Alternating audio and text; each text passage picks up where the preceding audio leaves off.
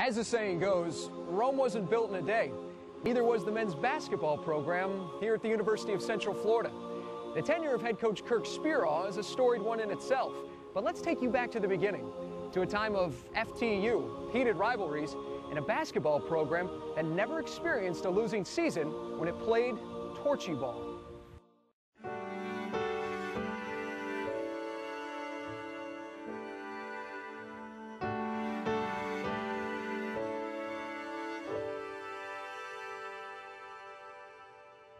It began as a club level, and first coach was Torchy Clark. Several of his acquaintances had moved down here to begin the university's athletic program. And they called Torchy up, sort of with the promise of creating the Marquette of the South down here. And to a large degree, he did do that at the Division II level. It was a program that excelled. That first year, the year I was there, 70 to 71, we only had, there was only a few scholarships and they were taken. So most of these kids came out there walk-ons. They just wanted to play ball. The desire was there, and it was very limited. There was no gymnasium. The teams played their games all over the city. We were playing whoever would play us. We had a few military bases, which had great basketball because they had ex-college players in the military. And they had to play those games after Winter Park High School was done with them for the night. So games times were 9 o'clock in a lot of cases. We didn't draw big crowds starting out, but we had a nice group of support from the students. It was a very small school at the time. It was a glorious sport in a lot of ways.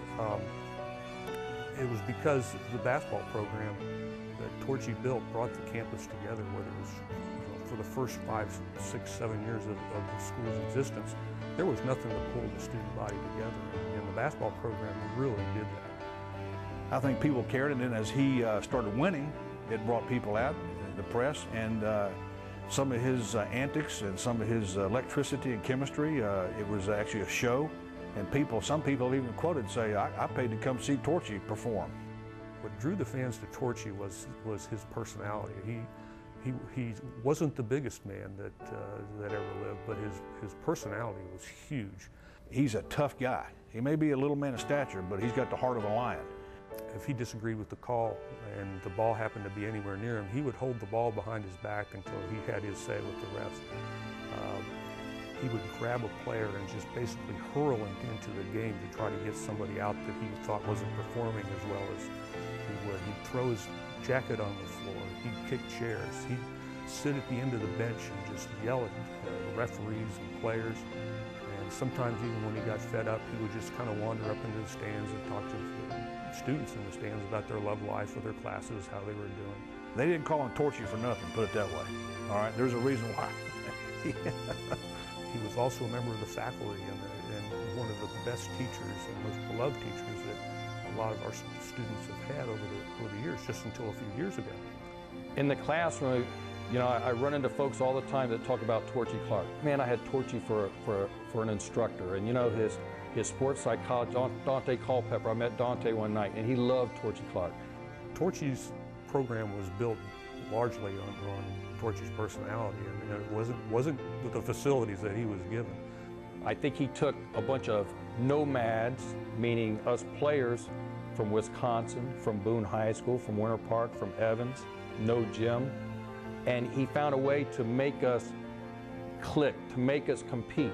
The unique thing about Torchy was he could extract out of you every bit of what talent you had. He'd bring it out of you.